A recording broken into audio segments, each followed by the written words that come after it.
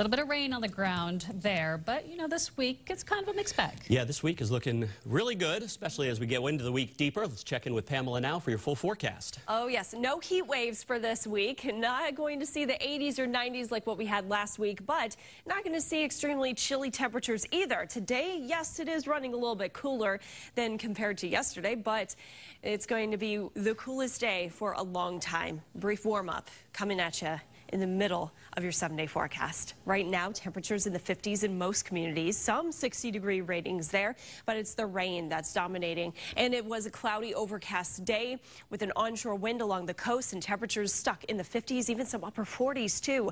The rain has picked up in intensity and is staying steady across northern and western parts of our viewing area, and that would include New Hampshire here. From Concord to Manchester, getting a brief break in the rain, those showers pushing north and east.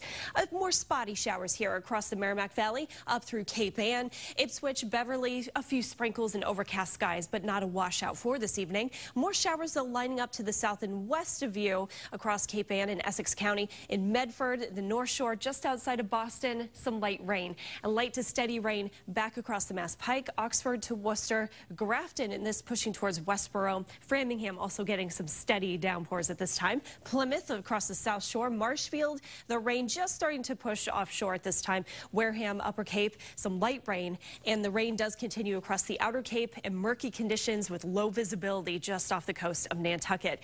We have this ocean storm, the center of low pressure that will continue to move out to sea, but that's what's bringing in that shield of rain across southeastern Massachusetts, while to the north and west across New Hampshire, it's a cold front bringing in the rain.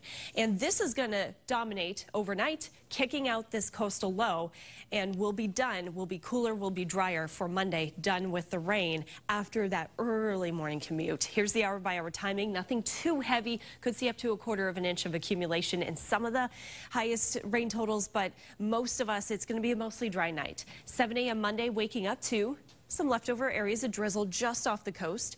Overcast skies across Boston, while inland, more sunshine and clearing skies will be the trend for the rest of the afternoon and evening. All clear Monday night into Tuesday.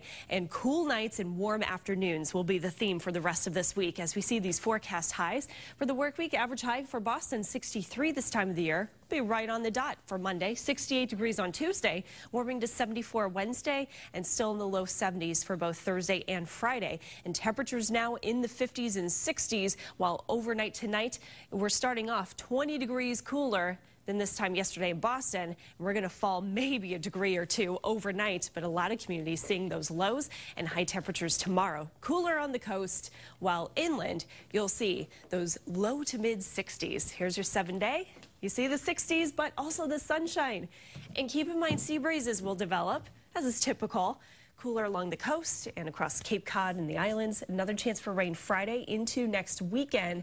It could be a little bit of an active weather pattern. Nothing major, but just keeping some showers around Saturday and Sunday. Ken? The old spring showers, right?